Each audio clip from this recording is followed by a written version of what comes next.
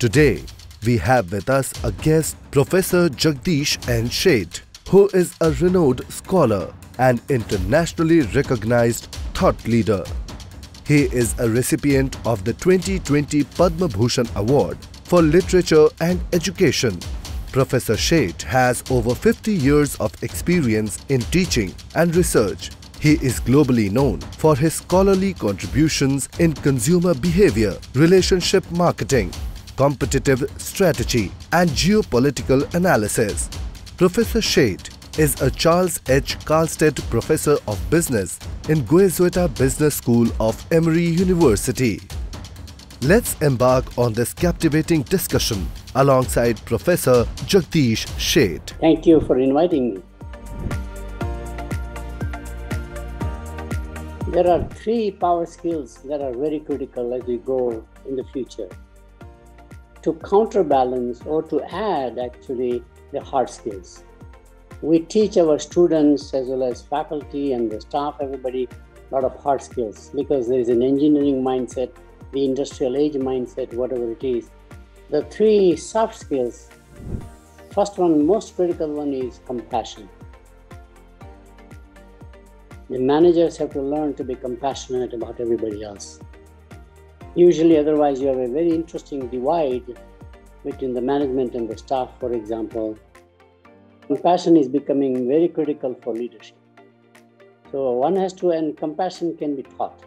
People think it's like a natural trait, but I strongly believe one can have a skill in how to become compassionate. Second one is much more interesting in the sense that it happened during COVID. Do we have the resilience? Can we improvise? Can we adapt on the spot? And how can we scramble? Most universities did that. Certainly, there were no classrooms in the middle of the semester. All of us were taught very quickly how to go online, for example. It happened in corporations because they were basically shelter in place or they had basically banning travel of any kind. And I think we all learned very quickly, the human species is very capable of adaptation to the change, improvisation.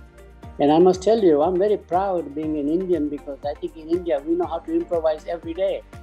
Things happen. So I think improvisation becomes a very valuable trait going forward for future leaders and management. And a third one, which is where we need to improve significantly, is that while the world is having conflict and competition, we need to learn how to collaborate. And one way to collaborate is teamwork.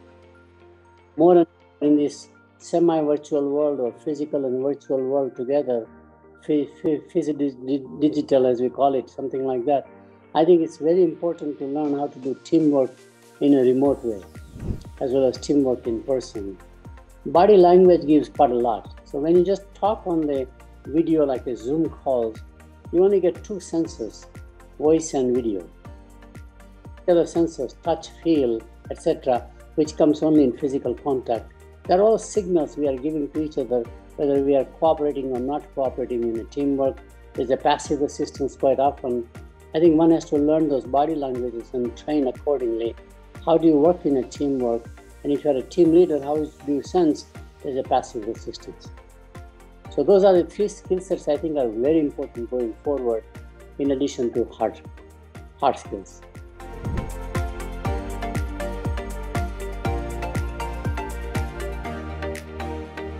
There are two or three different tactics that can be deployed in a classroom setting, for example. One is basically experiential learning is very critical for soft skills. Soft skills cannot be taught just by textbooks. You have to experience it. And therefore, experiential learning becomes very critical as a component. And one can do that by immersing them into situations, compassion, for example. Can they go out into the rural economy? Can they go out to the slum areas? Can they go out to the villages in general and experience what the reality is all about? So to me, experiential learning becomes a very important component of becoming compassionate. You put yourself in the community of others rather than just the shoes of others. I think that's very key learning method. Second learning method is surprisingly scenario building. One can do scenarios saying that here is a scenario for the future, something happening as an episode, how would you encounter, how would you manage, how do you cope with it? I think scenario planning, scenario creation is a very skill set, again, which some people do very, very well. Mm-hmm.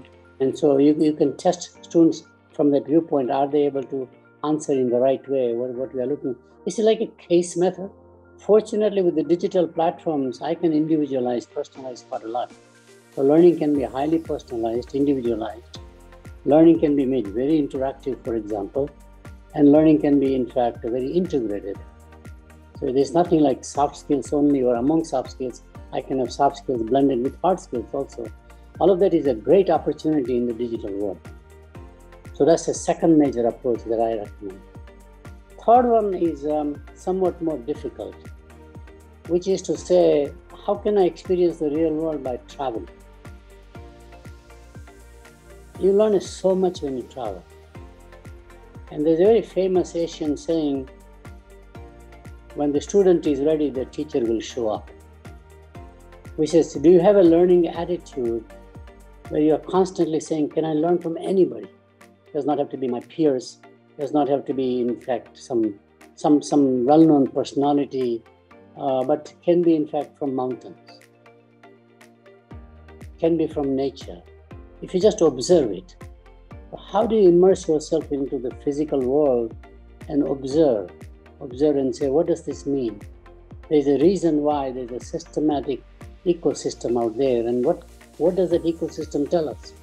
I think that's a very interesting way of learning, in my view. So those are the 3-4 mechanisms that one can create to learn the soft skills. The 3 that we talked about: empathy, improvisation, and teamwork.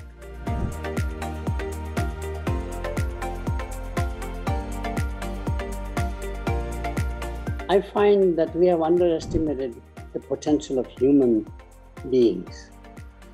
So if you take a grain of wheat and make it into a loaf of bread, the value add is only 3 times. If you take a rough diamond and polish it, a good diamond cutter will get the brilliance out, and the economic value, if not social value, is about 15 to 20 times. But you take a human being, mentor, polish, educate, value add is infinite. And that's the role of a corporation. How do I make my employees from ordinary to extraordinary? The new style of management is not about I'm a boss. Boss is a dirty word, actually. I'm a mentor and a leader. I'm a coach. My objective as a leader of the organization or a leader of a team is to get your excellence out, just as we do in sports. You don't remember the coach, but you remember the player. Whether it's a cricket in India, for example, or the FIFA 2022, for example, in Doha, or American football, makes no difference. We remember the athlete, not necessarily the coach. That's a very difficult job for a manager to understand. Because they are thinking about their own career. But really, the best way to retain good employees, get more potential out of them, would be to think about as excellent players, rough diamonds, and I need to learn the skill set to polish them in a way where their brilliance shows and their brilliance reflects the brilliance of the corporation.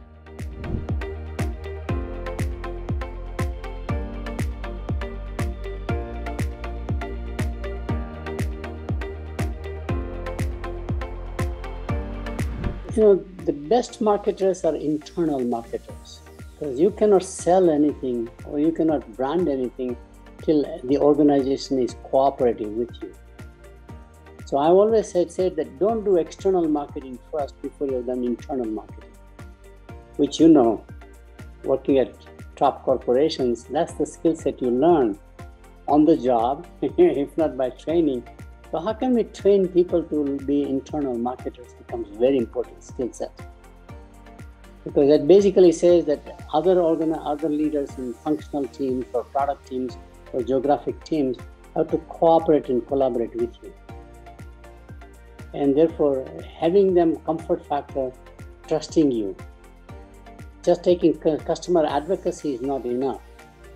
But the customer advocacy can be heard with empathy, sympathy, etc. by each of the functional heads or geographic heads. Especially I find for a multinational corporation, It's so difficult to convince a country manager in charge of the region because he or she thinks, I know my politics and I know my culture, etc.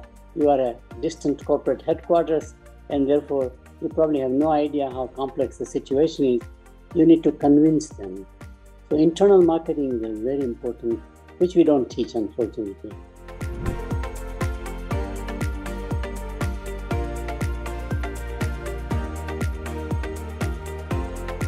I think it's a very insightful question. We are all struggling. The traditional way we got educated, we have a good textbook writer who knows how to compile different disciplines and ideas into a readable book from a student perspective, not necessarily the professor perspective. Fundamentally, I think from text-based, more and more there'll be video textbooks.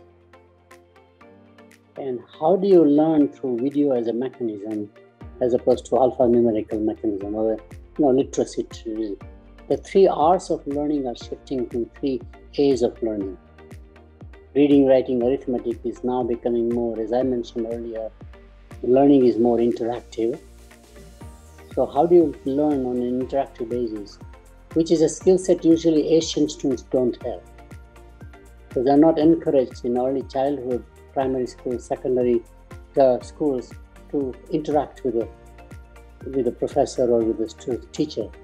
So interaction is very key, learning to interact. The second one is learning has to be integrated. There is something in common between math and music, which is a language. It's not like left brain, right brain. You need both brains. So math, people say you are STEM major or you are some other major like a fine arts or liberal arts. I think we have created silos unnecessarily. So one has to rise to a meta level and say there is some sort of a learning that is integrated. There's something common between, as I said, math and music, math and chemistry, or physics and chemistry, etc. I think that's a second major thing. And third one, learning has to be individualized. All students are not at the same pace of learning. So how can we make learning through technology much more personalized? You may have a slow learner, you may have a fast learner, pretty much so. But I still want to mention that despite everything we talk about negatively about Indian education, I'm still very grateful. It gave me a foundation. Our engineers are well trained. Our liberal arts faculty are well trained. Our students are well trained. Our management students are well trained.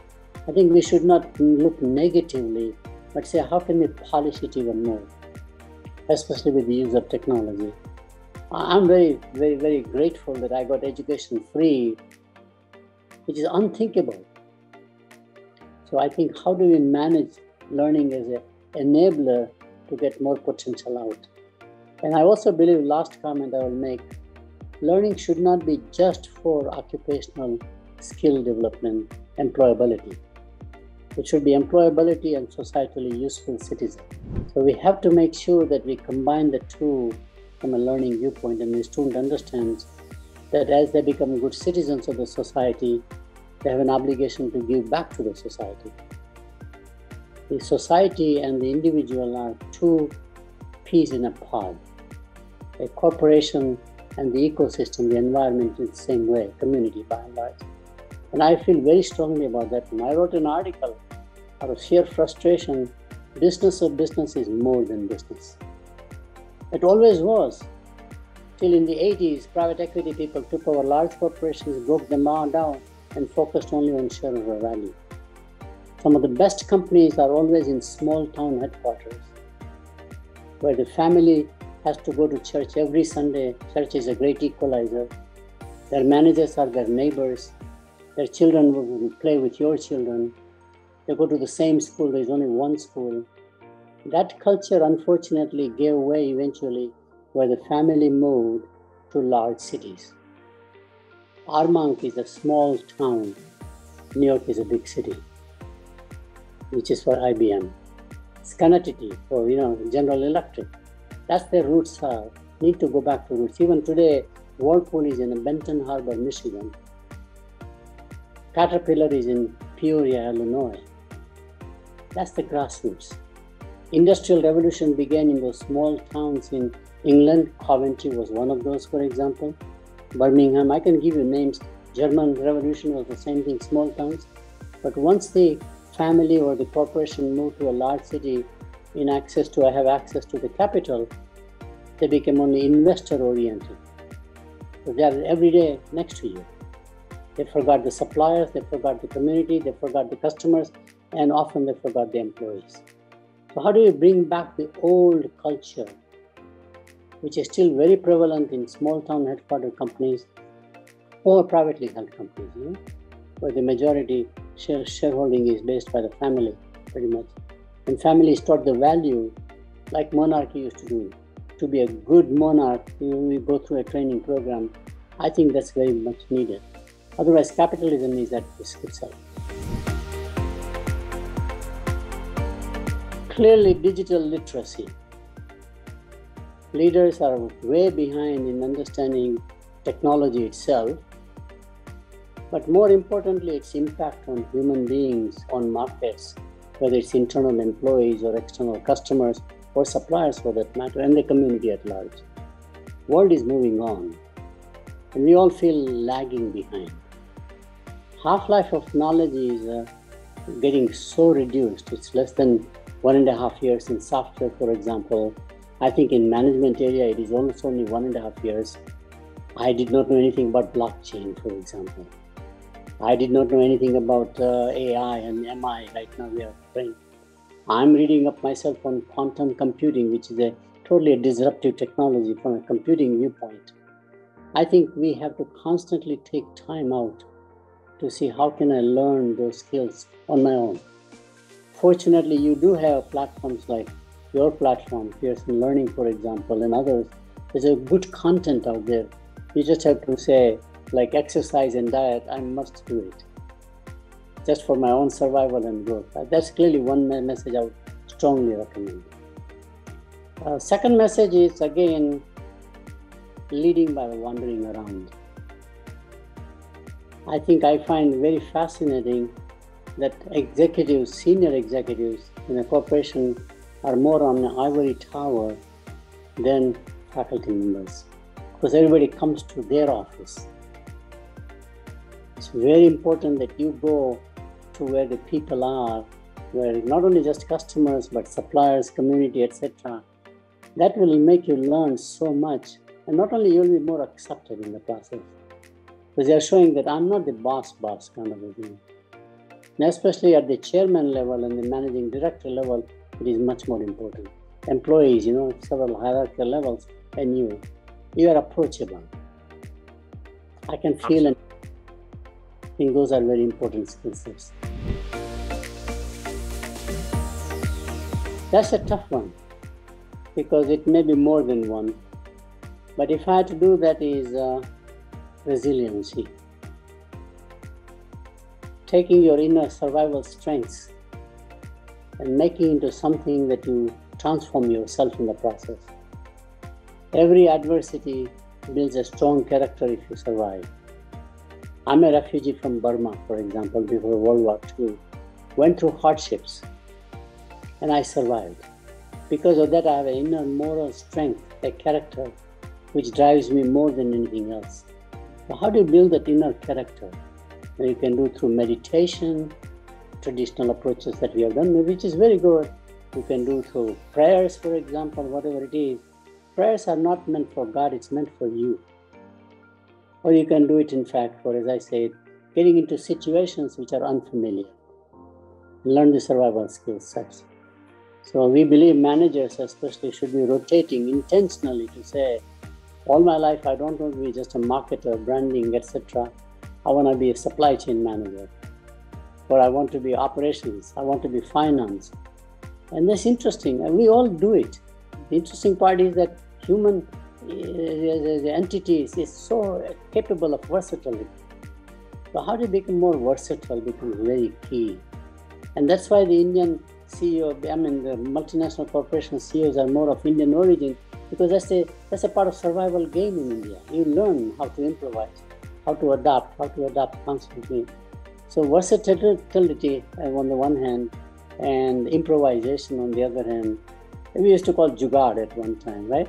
Sort of a negative way, but jugaad in a positive way is very important for survival and then growth, basically.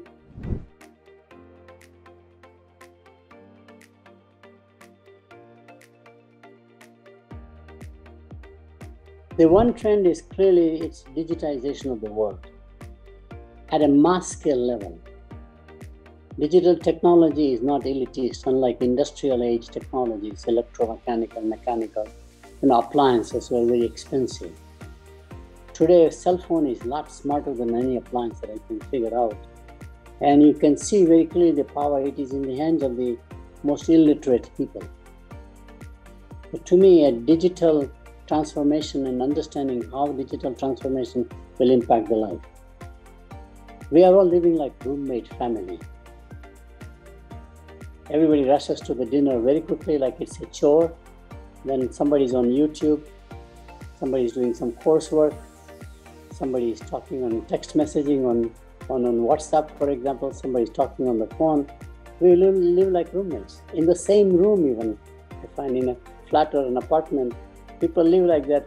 I have grandchildren who sitting next to each other, text messaging to each other rather than talking to each other.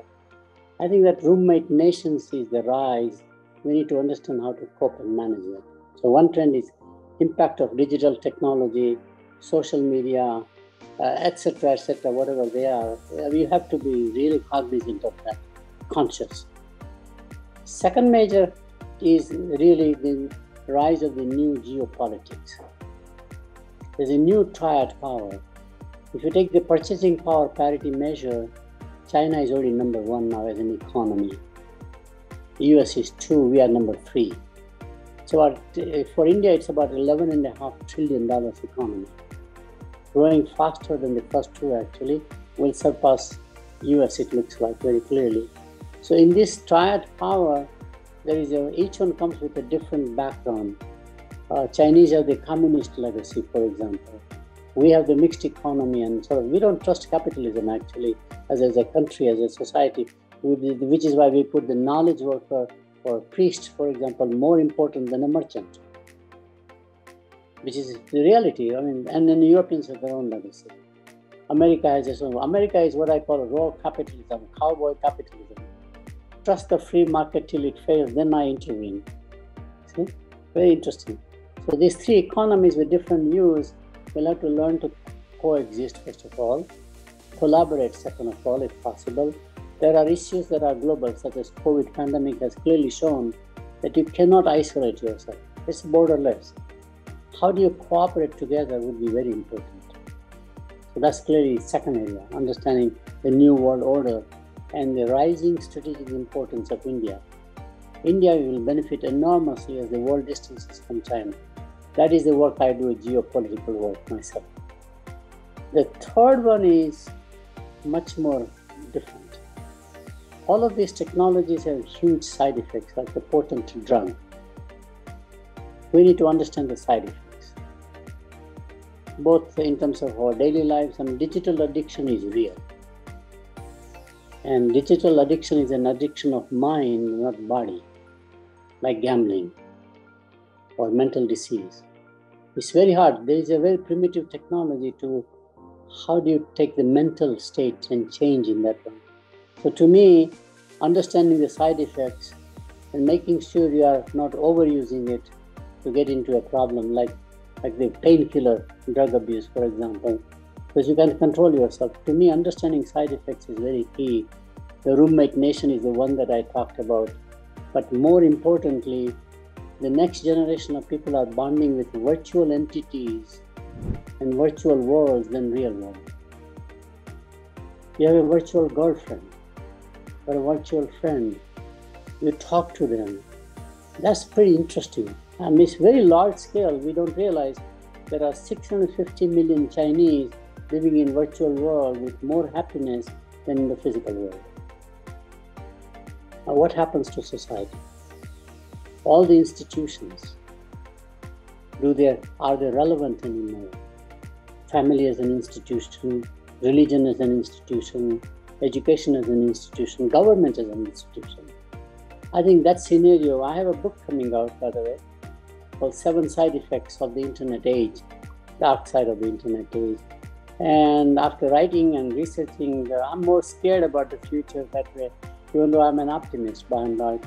But the world is changing so dramatically. So there's new global architecture, technology, and the impact of technology on society at large in general, but as well as in our personal lives, corporate lives, anything that we do. Thank you for inviting me. It was a pleasure.